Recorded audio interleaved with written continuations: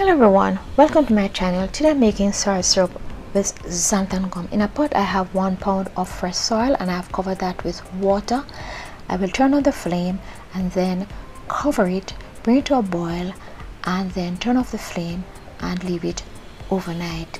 Strain it through a sieve, then through cheesecloth. In a pot I have 3 cups of liquid, and to that I'm adding 2 cups of white sugar, 1 tablespoon ginger extract, 1 tablespoon lime juice, and I'm stirring it to dissolve the sugar. Then I'll cover it, bring it to a boil, and then allow it to simmer for 5 minutes. Then I'll allow it to cool completely.